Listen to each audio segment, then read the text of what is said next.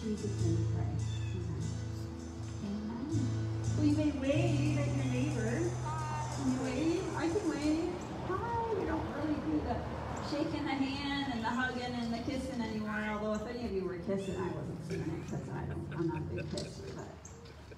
But it was funny, and I think it's France, is it? When you do the kiss on the cheek. Yeah. I wonder if they're probably not doing that anymore with all the COVID stuff going on.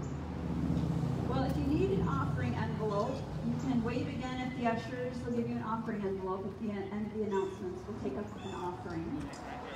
We do have online giving on our website. If you go to the donation tab, you can check that out. We're definitely still looking for volunteers. If you want to help out with the worship team or the children's ministries, we have packets and information at the welcome desk in the table in the back. And there's also just regular volunteer forms if you want to volunteer as an usher or greeter in the blessing shop, please let us know. We always need help with the yard and the lawn outside maintenance. So Eric is sitting back there at the media table. Eric, wave at everybody. If you wouldn't mind even just once a month helping out with either lawn mowing or weed whacking, or once a quarter helping with the leaves in the gutters, please let him know. We definitely need help. It's a big building, so we need a lot of help with that. September 13th, as I mentioned earlier, we'll be shifting back to inside services at 10 a.m.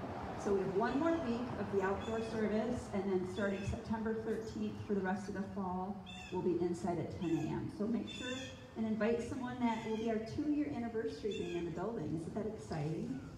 And so, yeah, we formed a nonprofit back in 2013 to be a dream center. We've been helping the community in different ways, but it'll be 2 years that we'll actually be in this location. So normally we'll have cake and a little fellowship time afterwards, but with all the COVID restrictions, we're going to make up some fun treats and send them with you as you head out. So make sure and come and bring 2 extra people if you like extra fun treats. And last but not least, the blessing shop will be open today after service. And I think people have just been kind of lining up on the ramp and going in a few at a time. But if you need anything from the blessing shop, or if you need to get something from the blessing shop for a loved one or a neighbor, please go through the line and we will have someone assist you. All right, well, let's pray, and then we will take up our offering. Father God, I thank you for those that are here today. I thank you for those who are able to give. I ask you to bless them. Thank you for those who are able to volunteer. I ask you to bless them. And I thank you for those that are able to pray for this ministry and this community. And I ask you to bless them. Bless them all in the name of Jesus we pray. Amen. Amen. Thank you guys so much for your help. Well, today it was funny because I told Jesse, I said, the title can be really simple. This is just the story of Gideon. But there's so much in the story of Gideon that, I mean, if I was invited to speak at like a conference and I could do like a 5-part series, I would love if someone had invited me to speak on Gideon. But we're not going to do a 5-part series tonight. We're gonna just kind of go through the whole thing from start to finish. Is everybody ready? Is everybody excited to hear about Gideon? Has anyone ever heard of Gideon before? He's kind of one of those guys that maybe the girls seem to. Claudia, if I had you come up here, you would tell us all about Gideon and who he was? No, but you've heard of his name? Okay. Well, in the Bible, we have Genesis, Exodus, Leviticus, Numbers, Deuteronomy, Joshua, and then Judges. So what's going on here? Well, we had Moses led the children of Israel out of Egypt. I'm going to start there, assuming you know how we got to that point.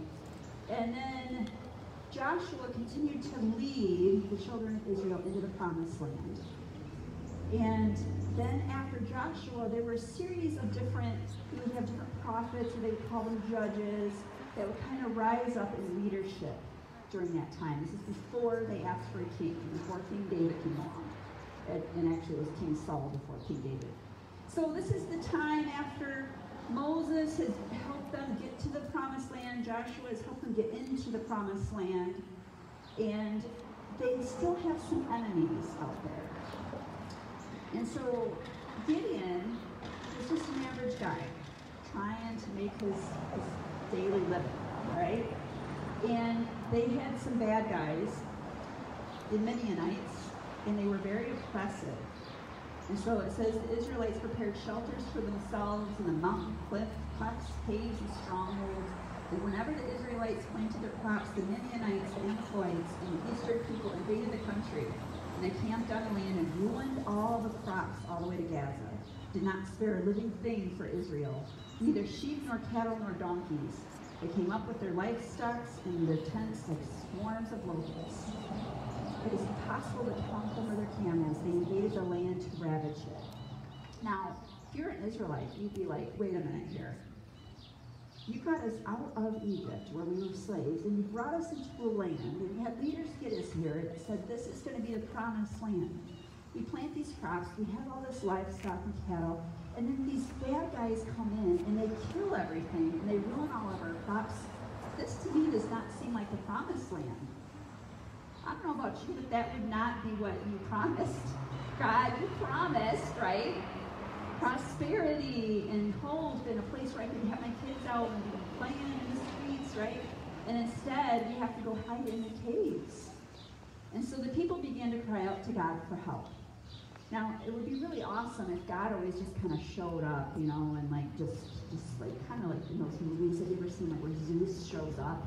He's got this big lightning bolt, you know, and the bad guys die, and that's the end of it. But God doesn't show up like that. You don't see that throughout the Bible. Usually what he'll do is he'll raise up a leader, and this leader will come around and hear from God and tell everybody what you heard God say, and then somehow there'll be an action. Okay, so this is what's got to happen here. I mean, come on, there's got to be some sort of relief. They're in the promised land. So you would think that God would look around and say, who is the one guy that's the strongest and the most intelligent and the one that's been saying, pick me, Lord, I want to lead the children of Israel, just like Moses did. But that's not what God did. He didn't. He didn't find somebody that was all excited and wanted to lead. Instead, he picked Gideon. So that's where we're going to start, okay? So Gideon is here. It says, the angel of the Lord came out and sat down under the oak in Ophrah, and that belonged to Josiah the Azarite, where his son Gideon was threshing wheat in a wine press to keep it from the Midianites. All right, so God is going to come down and talk to Gideon, who is threshing his wheat in a wine press. Now, for all of us that are not farmers, we're like, what does that have to do with anything in the story, Mary? Why did you underline that part? Well, the reason why I underline that part is because Gideon has come out of the cave, and he's grabbed some of his crops, and to make the wheat into something that they could actually eat, to be able to take back up to the caves and feed people, you have to thresh it. What does that mean? It means like you get the plant, and the little seeds are in there, and you gotta like beat it, and you gotta get the chaff out of it, and you gotta get the little seeds to fall out of the plant, so that all you have left is the grain. I mean, we kind of get that, right? I mean, when you go to the Jack's Fruit Market there, the stalks that the corn grew on are not there, just the corn itself, right? Unless you're buying that decorative stuff for your kid. But he's got to get the grain off of the stalks. But he's not doing this out in the open in the fields where they normally do it, or in his barn, or anywhere else. He's going down into a wine press. A wine press is a pit. So they would have these little pits where they would put all the grapes in it. They would stomp around on it. You all seen the I Love Lucy episode, right? Where she was stomping around on the grapes, right? So he's down in a pit hiding, watching out for the enemy. So here the guy is. He knows the enemy is out there, but he's willing to go and do something. And he's hiding out in this place. So he's got a fearful guy here, as somebody who's willing to go and get the crops. And when the angel of the Lord appeared to Gideon, he says, the Lord is with you, mighty warrior. Now Gideon's probably thinking, a mighty warrior? I'm not out here with my sword ready to fight the Midianites. I'm hiding down in a pit, trying to get food for my family. But yet God saw Gideon and said, you're a mighty warrior. Pardon me, my Lord, Gideon replied, but if the Lord is with us, why has all of this happened to us? Where are all his wonders that our ancestors told us about when they said, did the Lord God not bring us up out of Egypt? But now the Lord has abandoned us and has given our land into the hand of the Midianites. I love this. Not only is Gideon a scaredy cat down in a pit, but he is a questioning scaredy cat down in a pit. Who is like when the angel of the Lord is standing there and saying, "You're a mighty warrior." He's like, no, he's not saying, "Oh, me? Oh, wow, thank you. What do you have for me to do, Lord? I'll be your servant." No, he's saying, "You're the God? You're the angel of the Lord?" Well, I got some questions for him. Now, why do I keep bringing this up? Why do I want to tell you about the story of Gideon? I want us to ask ourselves, who am I in this story? Am I like Gideon? Do I know there's enemies out there, but yet I still got to go through every day and do my work, even though I'm kind of scared and I got to get down in that pit, afraid that the enemy's going to come, right? Have you ever lived your life like that where the shoe's going to drop? Like, when is the next shoe going to drop, right? When is the next bad thing going to happen? Right? Yeah, I've lived there, been there, done that. I don't know about you. And I've questioned the Lord. Like, God, you gave us this building. Why am I down here pulling the leaves out of the gutters? Right? I'm just, can I be real? I might not allowed to be real. If you guys can handle my realness, I still wouldn't be here. But, right? Have we ever not questioned God? Have we not said, God, where are the mighty works that I've heard you do? And yet, here I am struggling today. Isn't that amazing? It's like, you think about, like, my son Matthew. Matthew, wave to everybody. Okay, so Matthew was 1.5 pounds when he was born. The doctors at the hospital called him Miracle Matthew. He was born at 27 weeks. So now he could be like Gideon. He could be at 21 saying, God, where are these miracles that I heard about when I was a baby? You made sure that I lived, but yet here I am going through life like this? And then we feel this shame and guilt. Satan puts it on us. Oh, you're questioning God. Oh, God can't use you if you question. That's not really having faith, is it? Oh, you're down in the pit, hiding away from the enemy. I mean, when you think of a mighty warrior, you think of somebody going out there and attacking the enemy, right? You think of somebody confronting the enemy. And he is saying, you're a mighty warrior because he was willing to at least come down and get the food. All right, let's keep going. There's a lot more here. He says, the Lord turned to him and said, go in the strength that you have and save Israel out of Midian's hand. Am I not sending you? Now, Gideon just said, God, really? He questioned him, and God just said, yep, I'm going to have you save him this time. Pardon me, my Lord. Isn't that funny? Like, I wonder how that would translate to nowadays. I mean, would it be like, really? Like, what the, like, what do you mean? I wonder if that pardon me was like kind of, risque back then to say to the angel of the Lord, pardon me, my Lord, Gideon replied, but how can I save Gideon? Or save Israel? Gideon replied, my clan is the weakest in Manasseh, and I'm the least in my family. I love that. This guy knew his weaknesses, but yet God still used him. Makes me wonder, what's my excuse, right? When I say, hello, Lord, look at me, I'm married, I'm divorced, I'm a woman, how are you going to use me? I mean, that's just being real, right? I mean, if you go by today's standards, like you can't be a pastor unless you've got this degree from this seminary, and you've got this holy, perfect life, right? And yet Gideon said, really? Me? I'm going to help save? I'm the weakest. I have no name. It was all about status back then. The Lord answered him, I will be with you, and you will strike down all the Midianites, leaving none alive. See, God didn't care about his excuses. God continued forward, even though he questioned and he questioned and he questioned. And he gave all his reasons why he wouldn't do it. The Lord said, nope, I'll be with you, you're going to do this. And now Gideon gets smart and he says, yeah, this I've been down in the wine press, right? Maybe the fumes from the past wine have made me drunk, right? Am I really hearing the Lord correctly? He says, all right, give me a sign. If I have found favor in your eyes, you will give me a sign. So now as you continue reading through these next couple chapters, what you find out is he goes to the Lord and he says, okay, give me a sign. And so he did something basic back then. He took some fleece off of a sheep and he put it down. And he did this twice. One of the times he said, okay, when I get up in the morning, let there be dew everywhere, but let the fleece be dry.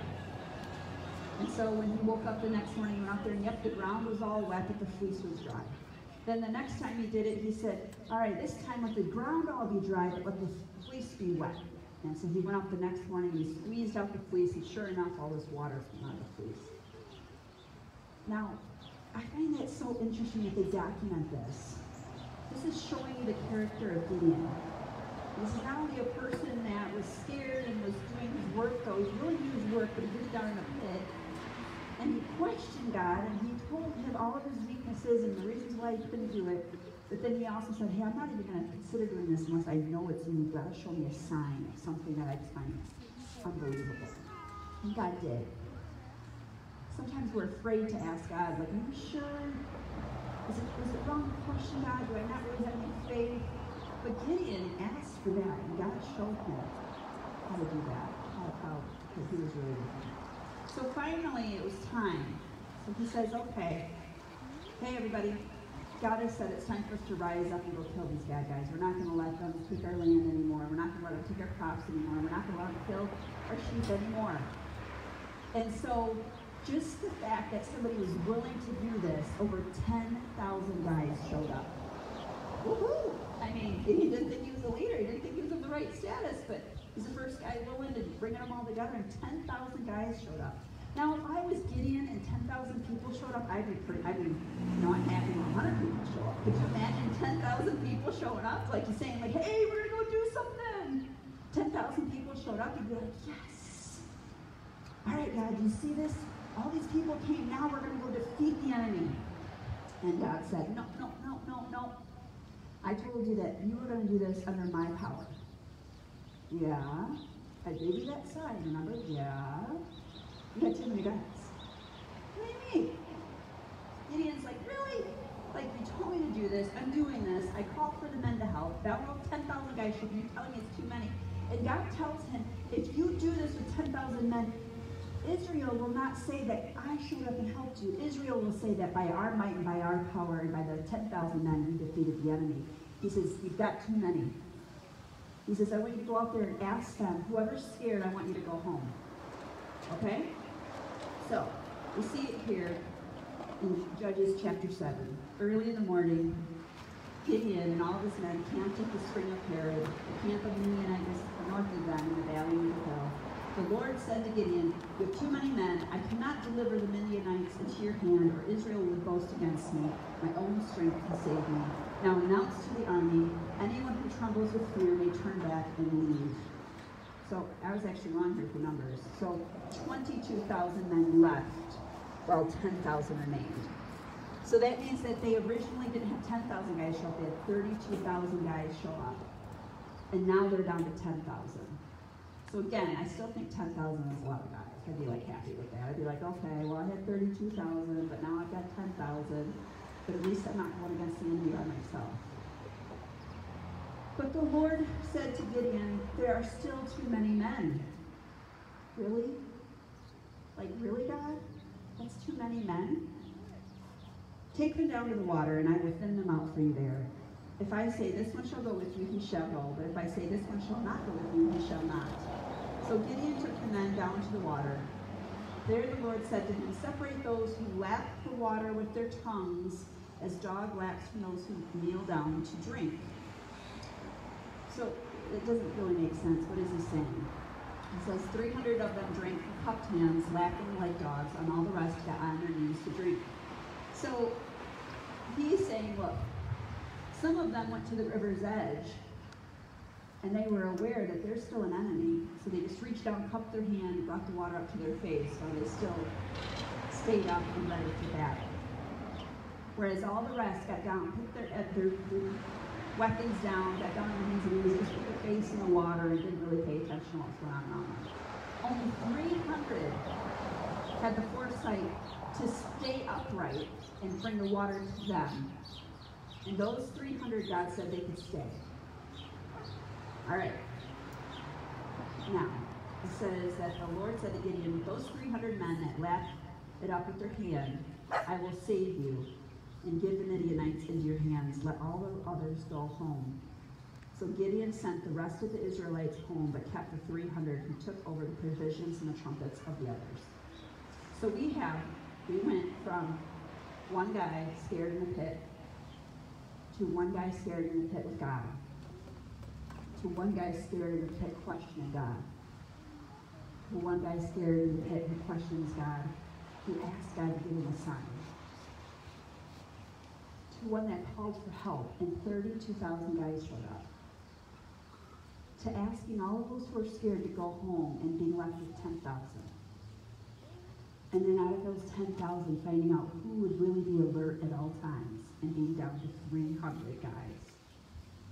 Now this is where I want us to stop for a minute, because I hope you assume that this story does end in victory, and it's a really cool victory. I'll tell you all in a minute.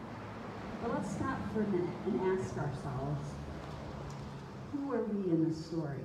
And it's okay to be any of these people, because at the end I'm going to tell you where we go from here. Maybe you're not the Gideon. Maybe you were one of the ones up in the caves, hoping that Gideon would come back with some food and share it with your family as well. Maybe you were one of the 22,000 that when you were asked, hey, if you're scared, you don't want to go into battle, go home. Maybe that was you. Sometimes you just need to be honest with yourselves and say, I'm at a point where I know there's an enemy and I'm scared. And if I was asked, do you want to help? No, I don't want to help. Okay, you can go home. Okay, I'm going to go home. Because here's the thing. At the end of this battle we're about to hear about, when God delivered them, all of the Israelites benefited from what 300 men did. Why? Because they didn't stop being part of the Jewish family just because they were scared. See, sometimes we forget that even though I'm not the one here setting up the stage, I got to benefit from that worship. Why? Because I'm part of this church family. And that's okay. We don't need 50 people setting up a stage. I mean, it'd be nice to have at least 5, right? Strong guys here helping set up the stage, but we don't need 50. And we all benefit from that, right? And I know this isn't a battle. There were no enemies here trying to stop us from putting up the stage. But my point is, it's okay to say, I'm at the point where I'm still just scared, and if I was asked to go home, I would go home. But now, there were also, in that 10,000, 9,700 of them that said, hey, I'm not too scared. I'm going to go into battle with you. I want to be with you guys. I want to be a part of this. But I have no thought that the enemy might injure me when I'm with my brothers and we're all going down for a drink before we go into battle. I'm not thinking, I'm not always on guard. I'll show up when you tell me to show up, but when I'm just kind of hanging out, I'm not looking for the enemy. I'm not looking for the devil under the rug. And you know, that's okay if that's you. If you're not aware that there is a constant battle going on around you. That even when you're with your fellow man, that you have to be on guard. That sometimes that the enemy can crop up even when you're amongst Christian fellows, brothers and sisters, right? Because guess what? Those 9,700 guys, they still benefited from the battle that the 300 went into battle. So now you're probably thinking, okay, we got Gideon, we got 300 guys, and these are guys that even when they're among their fellow mankind, right, and they're going down to drink, that they're just bringing the water up to their head, and they got their hand on their sword, and they're still waiting. Like, these guys must be warriors, right? I'm assuming that's why God would want the guys that were alert, even going down for water, that they would be amazing warriors, and that he said, okay, I want you 300 to get a sword in one hand and a dagger in the other, and we're going to go slaughter the enemy. That's not what happened. You would think so. I mean, it'd be really cool. I mean, I think like the Spartans, they had like 300 of them or something, and they held off I don't know, there's some movie like that. You can you can read the history of the Spartans. That's why the Michigan State named them the Spartans, because they were warriors and they held off the enemy at his pass. But Gideon's guys were not renowned after all this happened as these amazing warrior guys, because God was like, even though these 300 are really awesome guys, and you're alert even in amongst safe people. You know that there's an enemy and you're alert. He was like, I'm going to have you do something different.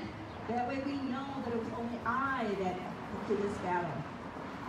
And if you continue on with the story, Gideon again begins to question God. And God says to him the night before the battle, and he says, look, if you're still scared, if you still are wondering, he's like, go down there by yourself and listen to what they have to say in camp. So he went down and he heard one of them talking about a dream, and he found out how these guys were really scared of the Israelites. And it made his heart strong to know, oh my gosh, these guys are scared of us. This is a sign from God again. So he went back to his guys and he said, okay, God, how do you want us to fight this battle? And he said, I want you to give everybody a torch. Okay? And he says, I want you to have them light a torch and put a jar over it so it blocks the light. Okay. So they all get a torch that's burning. They put a jar over it.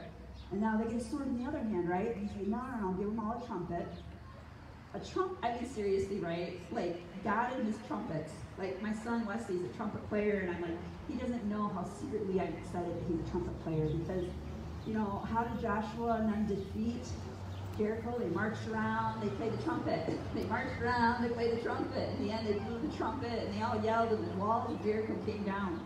Trumpets are really cool. God always uses trumpets. He says, in one hand, have them have a trumpet, in the other hand, have a torch that is covered by a jar. And he says, I want them to go into the camp in the middle of the night when everybody's sleeping. And when you guys sound the alarm, everybody is going to blow the trumpet, and they're going to smash the jar, and they're going to wake up, and they're going to see that there is 300 guys standing in their camp with lights, and they're blowing trumpets. And that's all I want them to do. I just want them to stand there with the light in one hand and the trumpet in the other, and that's all I want them to do. Now that would be really hard. I don't know about you, but I talk about wanting to go bear hunting, and I think can I keep a big knife in my back pocket? Can I have a handgun? What if a bear mauls me, right? I'm too scared to think that I could go out there and just have a rifle to shoot the bear once and it'd be okay. I'm afraid, right? I'm thinking I want some hand-to-hand combat of skills available to me if a bear gets on top of me. So could you imagine going into the middle of a camp with all of the enemy and not having a knife, not having a sword, not having anything but a trumpet and a torch? But that would require you to have faith that God is going to fight this battle. And that all you can do is praise the Lord through that trumpet and let your light shine. Well, Gideon and these guys, they went and did it. And guess what happened? The Midianites, they woke up and they were so disoriented from the trumpet sounding and from the people holding torches that they began fighting each other, and they all killed each other, and all the Midianites died. Those 300 guys were standing there blowing their trumpets, holding the light.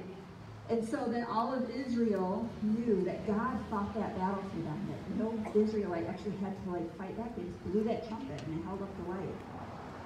So now you're probably sitting there thinking okay, Mary, you just told us this whole story, and I get it. Yep, sometimes I'm scared. Yep, sometimes I just want to go home. Yep, sometimes I say, yeah, I'm willing, but then I'm not really aware of the enemy coming against me.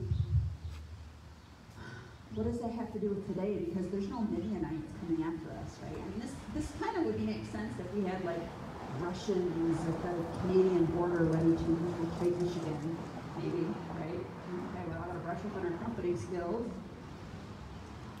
But the reality is we do have enemies today. They're just different than the Midianites. And it is Satan who is our enemy. John 10:10, Jesus talks about this. He says, the thief comes to steal, kill, and destroy. But I have come to give you life and life to the fullest. Paul actually does a really good job here in Ephesians talking about this. He's trying to encourage the people. Let's read it. It says in Ephesians chapter 6, verse 10, finally, after all this message, everything I told you, this is the most important part. Finally, be strong in the Lord and in his mighty power. Put on the full armor of God so that you can take your stand against the devil's schemes.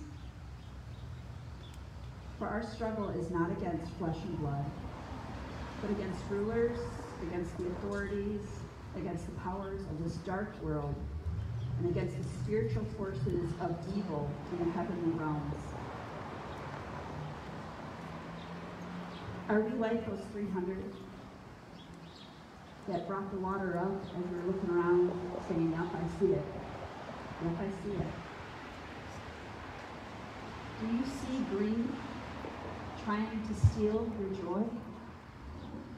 Do you see anger or lust or addiction coming against you and your spouse or you and your family? Or is your battle against flesh and blood?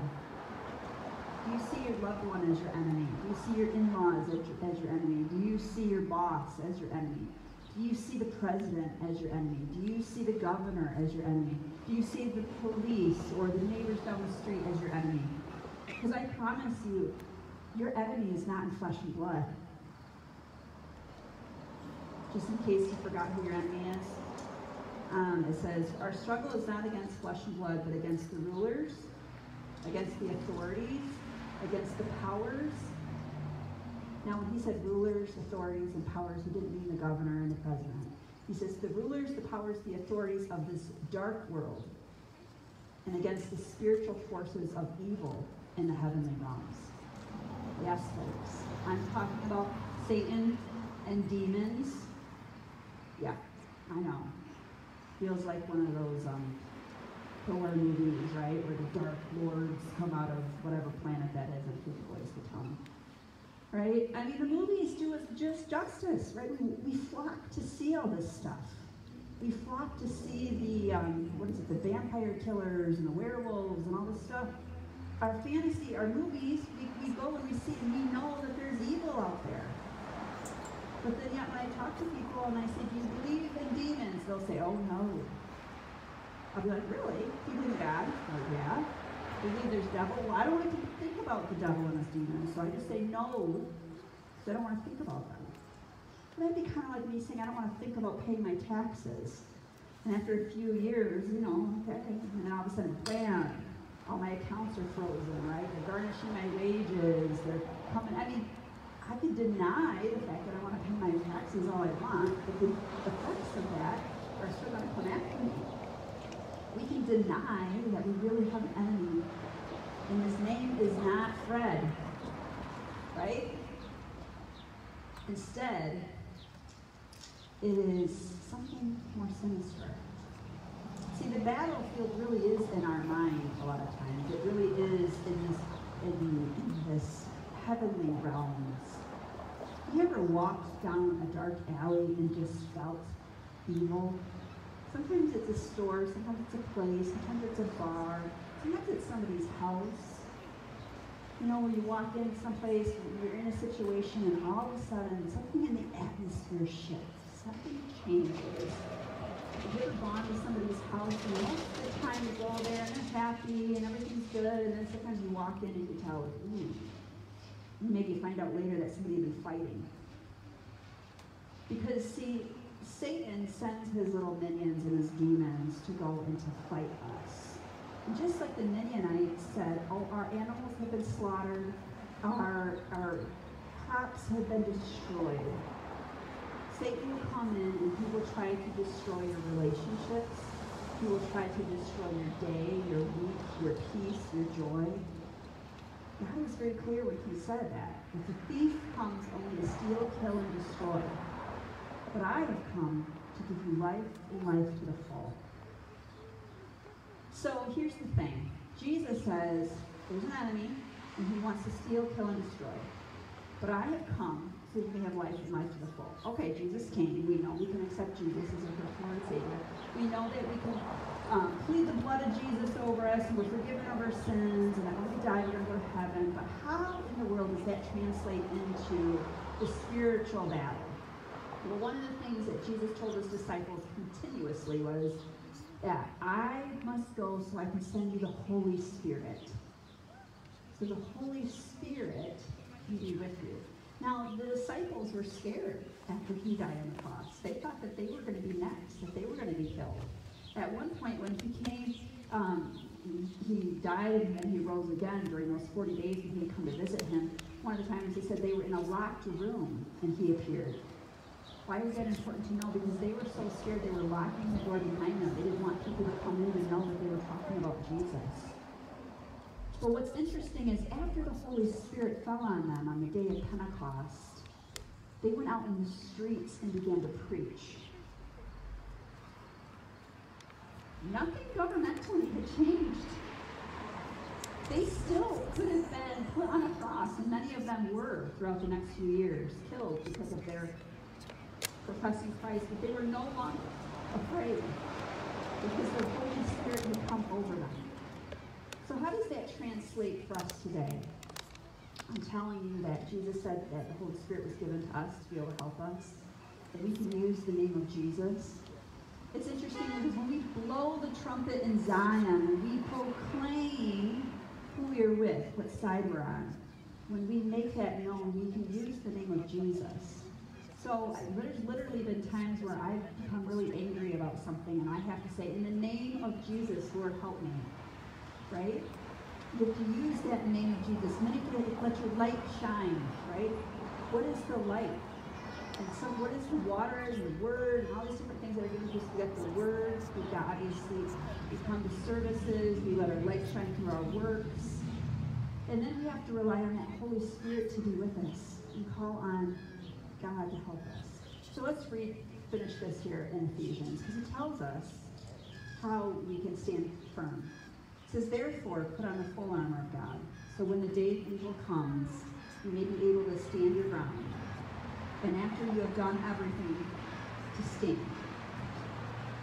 Oh, he's saying, sometimes just to stand through the storm is going to be a lot. A lot of times people fall, right? The houses fall. Jesus says that, one man builds his house on the sand, and when the storms come, the house falls down. But the other man builds his house on the rock, the storms still come on his house. But at the end of the storm, his house is still standing. He says, the rock is my word. It's the word of Jesus.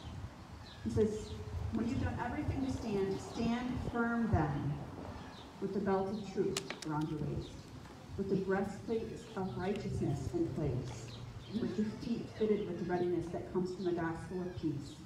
In addition to all of this, take up your shield of faith, with which you can extinguish all the flaming arrows of the evil one. Did you know that the evil one is shooting flaming arrows at you? You ever felt them? Oh, I've had them hit me. I've had them take me out. And there's been times where I've had an arrow hit me, and I just totally lost it and fall out, and I'm like, the next day, I'm like, what was wrong with me? Satan tried to tempt me, Satan tried to get me offended, and I took the bait. Now I gotta go clean up that mess. Now I gotta go apologize. Now I gotta go repent. Now I gotta, man, a lot of times people run away. We do that too, or we stay wounded for a really long time. But what we need to be able to do is have that shield of faith up, right? Have that truth belt of truth around us. Oh, when Satan whispers in your ear and says, oh, so-and-so hates you. Well, they wouldn't have said it that way. Is that the truth? Right? In the midst of that struggle, in the midst of that fight, maybe it sounds like the truth, it feels like the truth. Your feelings lie to you. Don't go by what you're feeling. Go by what's the truth. What is the truth? What is the breastplate of righteousness in place? When Satan says, oh, you're not righteous, and I'm trying to hit her emotions, her feelings, say, no, I'm not, but I've got the breastplate of Jesus' righteousness, and I put that on me. In the end, the disciples had to receive the baptism of the Holy Spirit. Fleshly men as they were scared. The men that were with Gideon, they were scared. They were honest. Some of them were more honest than others. Some of them were not scared, they were willing, but they were not aware. I don't know about you, but I want to be like the disciples were after the Holy Spirit fell on them, and I want to be courageous, and I want to be aware. I want to be aware that there's an enemy, but courageous enough to do the right thing and to fight that enemy. So that means that when my kids are struggling and I want to just yell and just be controlling and just make them do whatever, I need to stop and I need to pray and be like, Lord, the spirit that is on them, this negative evil spirit in the name of Jesus, I break it off. Sometimes that means excusing yourself from the situation. Say, excuse me, I need to go to the bathroom, I need to take a minute to pray. because you're aware that the people you're talking to are not your enemy. The people you're talking to are being attacked with flaming arrows from an enemy. Being aware means that when I'm having a bad day, I stop and say, hey, what is wounding me right now? What is true? Where do I need to have some faith? Where do I need to bring up the shield? Where do I need to call upon the Holy Spirit to help me? Where do I need to use the name of Jesus? And I know that this seems super simple, and you guys are like, oh, Mary, taking 5 minutes to pray at work is not going to help me when I'm struggling with no idea what my day is like. You're right, I don't have any idea what my day is like, but I know God. He knows what your day is like. And I am telling you that saying a prayer in the middle of your day is the one thing that is going to help you through that day. I'm honest to God telling you the truth. I've had professionals tell me that they have been in meetings and somebody starts and it was just like horrible, and they literally in their head said a quick prayer like, Lord, get this person out of the meeting, and the person's pager went off within 5 seconds and they had to leave the meeting for the rest of the day. I had other people tell me that they were just so behind at work and they just went into their office and they said a quick prayer, and within 30 minutes, supernaturally, they got all caught up for the whole day and were on track for the rest of the day. Now you're saying, well, why doesn't God do this every day? Every day I have a bad day. In the morning I say, God, help me with my day. Why didn't He help me that day? Because guess what? Satan is going to come in and try to steal your crops. And the question is are you going to call upon the one who can fight that battle for you? Because I promise you, the battle is not against flesh and blood. The battle is a spiritual battle. And I'll be the first to admit that I've engaged in a spiritual battle for far too long, and then all of a sudden I snap to it. The Lord slaps me upside the head, and I'm just like, Lord, I repent. Forgive me for fighting this. I ask you to fight this battle. I ask you to come in here. I plead the blood of Jesus over this situation. And I've seen situations turn around. And then I'll be honest with you, there's been times where I prayed, and it felt like in the flesh, God didn't do a darn thing. And that was the moment that I had to have faith and say, I don't get it, Lord. Just like the Gideon, the guys that follow Gideon. When all of a sudden they said, okay, I'm going to help. There's 32,000 of us. Yeah. All right, if you're scared, go home. Oh, yes, half the guys are going home, more than half the guys are going home. I'm so brave, I'm going to do this. All right, go get a drink. And all of a sudden, there's 300 of them left standing and looking at each other going, what in the world happened? I can't bring my sword. Are you sure, Gideon? Because, this is my grandpa's sword. I've played it all these years. I got the sword. I want to use it. No, I get a trumpet and I get a torch. It doesn't make sense. I've had days like that where you pray and you're like, God, this doesn't make sense. Because sometimes God is not looking at that moment. He's looking at the long term. If God cared about the moment, He would have let 32,000 of them go and just wipe out the Midianites. But He was looking at the long term. What are the children of Israel going to remember? What, 3,000 years later? 4,000 years later? Is it? We're going to remember that God defeated all of them by them having a trumpet and a torch. There have been times where God doesn't answer our prayer in that moment. But yet, we still pray, we still ask Him to fight that spiritual battle. And sometimes it's years later, sometimes it's months later, sometimes it's weeks later, we realize oh, I'm so glad that turned out that way.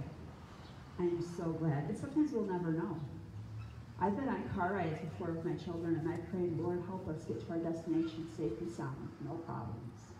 And I've gotten a flat tire. And I'm on the side of the road saying, really, God?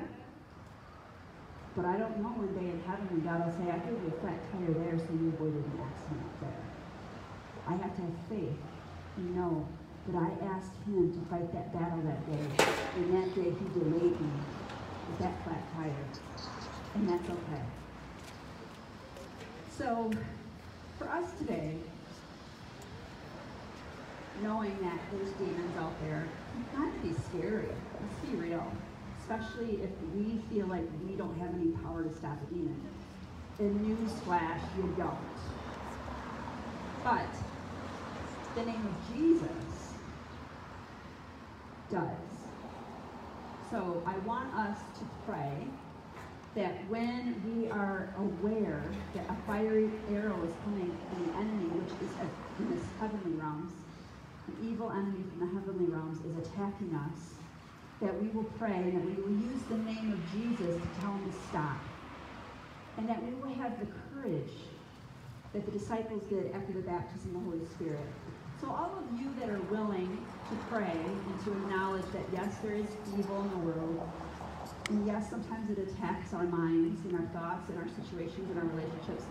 And if you believe that your enemy is not just your loved ones or your in-laws or your bosses or the people on the street, but that it's in satanic realms, right? I want you to stand up with me, and I'm going to pray that the Holy Spirit will give you that wisdom to know what to say and what to do and how to use the name of Jesus. So if you want me to pray for you, that you will have the courage of Gideon and have the Holy Spirit to help you, please stand up and let's pray.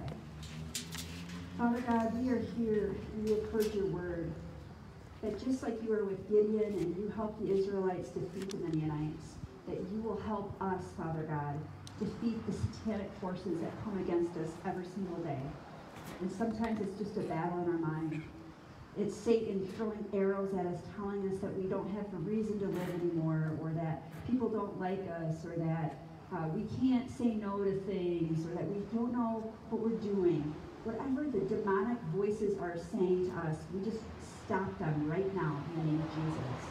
We just rebuke all demonic voices who are speaking to us and for affecting our relationships and our jobs in the name of Jesus.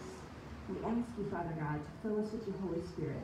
I ask you to baptize these people right now in the name of Jesus. Let your Holy Spirit fall upon this parking lot, upon every single person that is here, every single person that is standing, that is acknowledging that Jesus, you are Lord, and that the name of Jesus and the power of the Holy Spirit is stronger than Satan that wants to try to harm us. We receive your courage. We receive your awareness. We ask you, Father God, to help us to receive the benefits from being part of a church family that is praying for us and praying for our job situations and our family life and our government and our community.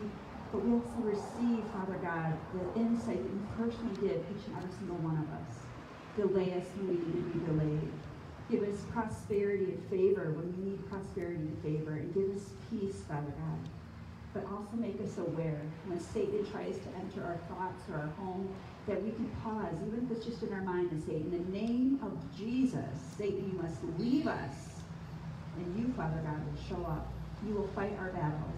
You will send the Holy Spirit to be with us and to guide us. You will send your holy, mighty warrior angel